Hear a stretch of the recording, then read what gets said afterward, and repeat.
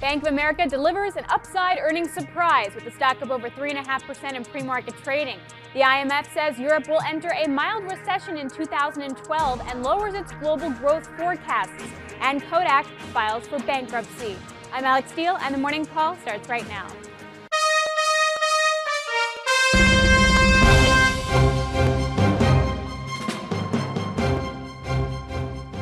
Good morning. I'm Scott Redler, Chief Strategic Officer of T3Live.com. And I'm Alix Steel with TheStreet, and together we bring you the morning call. All right, Scott, stocks had a very big day on Wednesday. S&P closing above 1,300, first time since July. Can Bank of America's rally today, for example, really add a lot more fuel to this fire?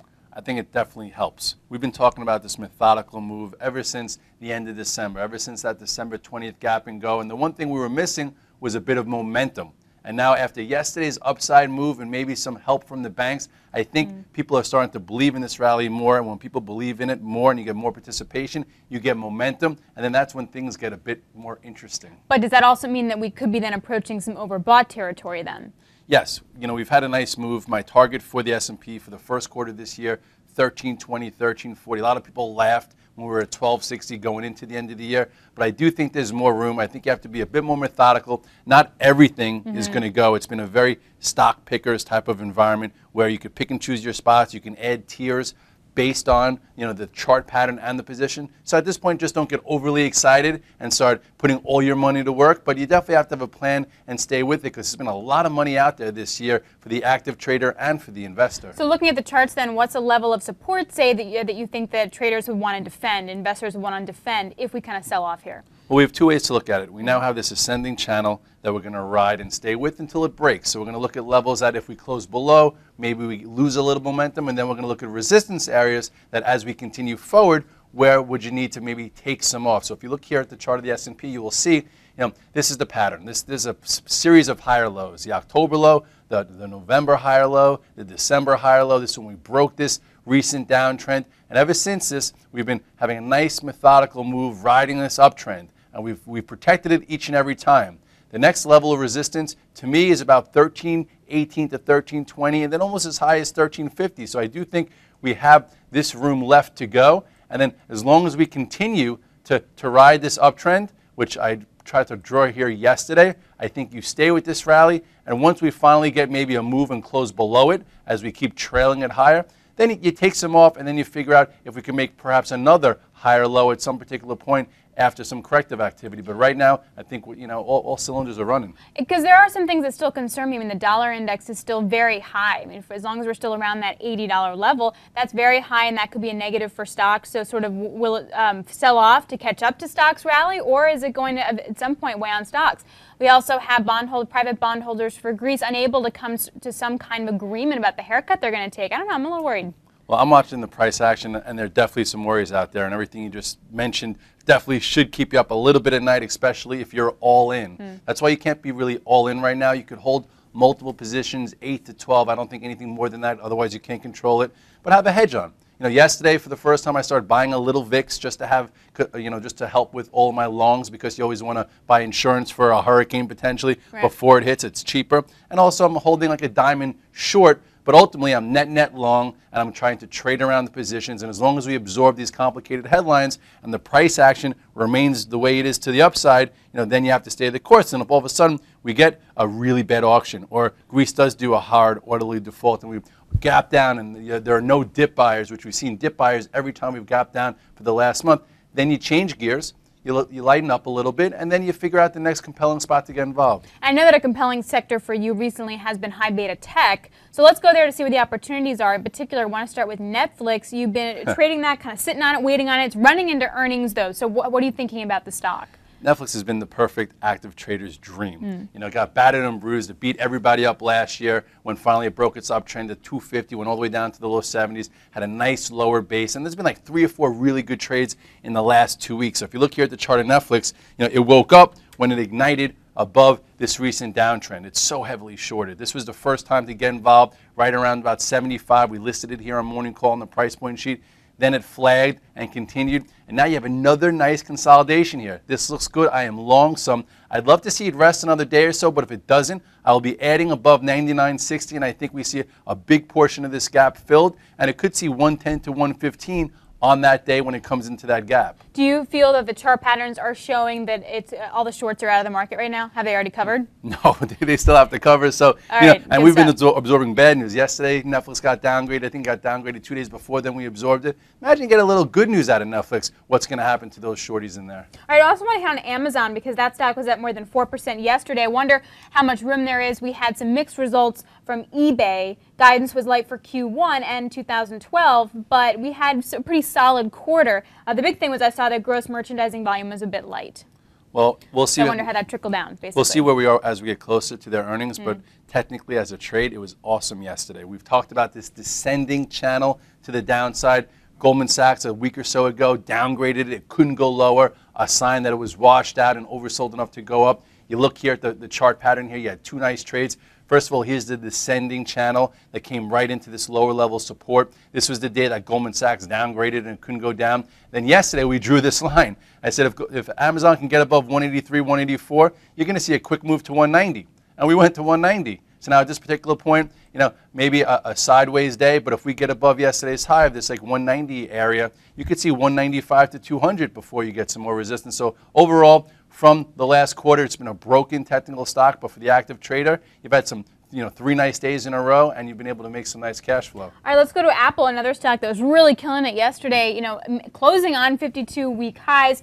Do you need to start taking some off the table into earnings? We had RBC having that price target upgrade yesterday, saying that they're expecting stronger iPhone sales. And is it time to start looking at the derivative plays, like the Qualcomms, the Broadcom, the TriQuint, that aren't at their 52-week highs? Well, Apple's been one of those, if you're a macro investor, obviously know your time frame, because if you've been holding this thing, you've withstand some corrections, but every sell right now has been a bad sell considering it's at historic highs. About a month ago, we had a cute short, after the earnings, and then it held the 200-day. In the last month, we talked about this pivot to buy above 395. I'll show you right here. This is when I got back involved. Apple, when it broke this downtrend, when it broke above this recent area, this is when I started to be net long this once again after this methodical move lower to hold this 200-day.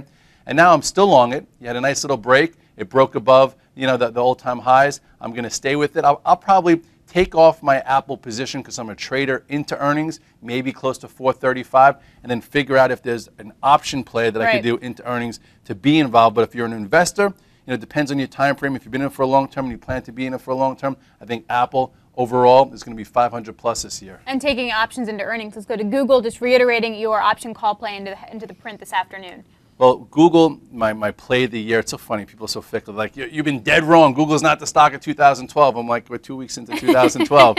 But it was a good trade going into 2012 because if you look at the chart here, above 636, which was the pivot, was right here. It was a great trade. You got 30 points. And for me, anytime I get 20 points or plus, I take it. So I actually sold some, not knowing we were going to get 3 downgrades in a row to bring it back to support. But overall, we held the 50-day. It remained above. You have a low, a higher low, another higher low. In the 625 area, I did buy the calls that expire on Friday, the 650s. So tomorrow, or at the close, I'm probably going to add to it because I think a lot of people's expectations are really low for Google. So if they come in with a good report, we take out this 670 high, and you'll make some money with the options. And very quickly, 15 seconds here, we had Baidu not participating in this rally yesterday, down 2%. Does it have catch-up potential? It seems like every time these stocks take a day or two of a break, they then start to go the day after. So I'm going to watch Baidu real quickly. If Baidu could start getting above this downtrend of about 130 or so, I think it starts to wake up at this particular point. It's still just a trade, and we have to see a little bit more data here, but I think this one is still in the game also. All right, and we're going to be right back talking about the oil sector right after this, so stay with us. Hi, I'm Sean Hendelman, CEO of T3 Live, where we train, coach, and mentor traders in order to help you put your money to work with confidence. The T3 Live approach is a blueprint for you to recognize, adapt, and ultimately take advantage of different market conditions. To begin your training with T3 Live, we would like to offer you the opportunity to enroll in our free 30-day online home study course. Fill in your name and email address, and I'll see you on the other side. All right, here we go. We're going to get into the trenches with oil. Now, Scott, we have oil prices are kind of a mixed bag right now. You know, we're trading in that range 96 to 103. Yesterday, we had the International Energy Agency revising its global demand forecast for oil down to 1.1 million barrels a day from 1.3. But on the flip side, we're seeing China saying that its 5 largest banks should lend about 5% more in the first quarter. That's going to be good for imports, right? So if you look at the OIHs, the oil services, they're pretty strong right now. Oil prices are kind of flatlining here. Which one leads? Do oil services catch up to oil prices in a downward way, or do oil prices catch up to oil services? Well, we've been watching this group, and we wanted to see how it would act going into 2012. A lot of fundamental individuals out there say that all oil needs to do is stay above 90, and these guys can make a lot of money. Obviously, psychologically, it seems like every time oil goes up, these go with it, but it doesn't really affect them as much. I think as long as oil stays below 110, psychologically, it's good for the market. If it stays in this sweet spot, I think this group could do much better. And yesterday, finally, the OAHs woke up a little bit. You know, if you recall, last year, about a month ago, we had that inverted head and shoulders pattern. Jim Cramer went over it on his show, and I talked about a tier 1 buy. Well, yesterday was the first time I went into a tier 2 in this group. All right, so then what about, would you rather play the OIHs versus, say, the individual stocks? Because we do have Schlumberger reporting tomorrow. It was up 4% yesterday. Expectations are pretty good. They have a good global share of deep water markets, about 60%. That's where a lot of the growth is going to come from. But it's one of the most expensive in the sector. So how do you manage the stock like that? Well, it all depends on your risk. If you're an investor and you're not really watching, you know what, just buy the OHs. You won't make as much as you would make in individual stocks, but you would have exposure to the group. If you look here at the chart of the OHs before we go to Schlumberger, you will see this was that inverted head and shoulders pattern. The left shoulder, the head, the right shoulder. I believe, you know, on Mad Money, we talked about it right around here as being a tier 1. And then yesterday, finally, look at this nice wide range bar, took back the moving average. This is when I went into tier 2. So I do think that this can continue, and the next big resistance is going to be around 130. And if you look at Schlumberger, stock's actually been lagging until yesterday. Finally, it had a nice day. It held support, hasn't been participating in this rally. But whenever you see a day like you saw yesterday in Schlumberger that almost engulfed this entire range, it looks like people wanted to get involved and buy it. So if you're in it and you like the company, you'll stay with it for earnings. For me, I'm not going to own it into earnings, but I'd love to see a nice report and a move to resistance around 75, 76, because that'll help my OAH position. And I know Stephanie Link, Director of Research for TheStreet, who co-manages Action Alerts Plus with Jim Cramer, has this rated as a buy one on her stocks. This is on her list of stocks to buy. This is definitely one of them. I might call her then, because I'll get involved in earnings. There you go. All right, so then let's go to some of the oil and gas stocks, say EOG and Oxy. Do those make good buys here then when we're seeing oil still in this range above 90, as you said? Both of these stocks are showing better patterns than Schlumberger. They're near the highs, they're showing relative strength. This is what traders are flocking to. If you look at EOG, you will see it's well above, you know, all these moving averages. It's near the highs and trying to get above it. I think if EOG can get above this 106, 107 area, you're going to see a breakout in EOG. And if you look at Oxy, kind of similar, where it's above all the moving averages right here. You know, it's well off those lows, like not some of the other ones. And if this could get through this 101, 102 and hold above it, you know, you could see an extension on this Oxy to, you know, at least 105, 110 pretty quick. This is a very strong price pattern here in Oxy. So would Oxy and EOG be more trades, but maybe a Schlumberger more of a long-term investment then, would you say? Well, if you were a long-term investor in Oxy and EOG, you're getting more rewarded than the investor in Schlumberger because it's been lower. But now you didn't own any of them. Right. It's more of a trade now for those that aren't involved. If you're an investor, just stay the course. Perhaps if you're right on SLB and you want to be a market timer and fundamentally they hit the ball out, or not even hit the ball out because I don't think there's much expectations in there considering where the stock is, you probably have it from a good price, but I would only be in tier 1 there. All right, let's wrap it up here with Exxon, the big integrated here. Is there a trade? Has that juicy dividend? I'll tell you, this stock has been unbelievable to trade with patterns. People say, oh, I can't trade Exxon. I'm like, why not? If you look here at the chart, it's been unbelievable. Look at the last time we spoke about this, Alex, last October. Look at this resistance. It doesn't get much more textbook than this. It finally broke above this 74. It had a big move to 82, right? Look at that. Pulled back, retested this breakout, came back up to resistance. It held it for a little while. Then you had another trade above this 81, 82. Now look at it again. Holding sideways, holding higher, above all the moving averages. This stock gets above 87 or so, you could see a stock on its way to 100. It's technically acting very, very good. All right, let's go to some other quick ways to make some cash today. Very quickly, Scott, Wynn had another big run yesterday. How you trading? Has been a great trade for you. I've been long since Friday at around 110, added to 112. I think it can get to 120, but I did sell most of my shares yesterday. If you're still in a tier 2, get to a tier 1, but overall it could go higher than that. And Crocs up 4% yesterday. That was on some private equity buyout rumors, although Brian Ashenberg, who runs a breakout stock portfolio for TheStreet, said those rumors are totally overdone because they would have bought when Crocs was at its lows instead of now. Well, I'd say the pattern looks good. They had earnings. You have a nice bull flag here. Just got to show you real quick whether it's a takeover target or not. I like the pattern here. I bought some yesterday in this flag. It couldn't come in after that earnings, that nice gap above 1950. You're going to see the stock go north of 20. And Molycorp up 3%. You were trading it. What are you doing today? MCP's holding up just fine. I don't know that price pattern, so I have to put it in up here, the price point. Here's that nice flag pattern after breaking this downtrend above 33.50, and this thing could see 35 pretty quick, especially since metals are starting to go up a little bit. What about Green Mountain Coffee? Do we still have more short covering we could see here? Yes, remember you brought that to our attention as a heavily shorted stock in that segment, Trash for Treasure. Yeah. And it's doing really well. I think, no, I still think that that one can get squeezed up to what I have written down here for Green Mountain Coffee. I had 55 to 57. All right, let's go to the banks very quickly. Morgan Stanley up 2% in pre-market, reported a loss of 14 cents a share this morning. That was much better than expected. Revenue coming in at about $5.71 billion. Are you trading this name or are going to stick with the XLF?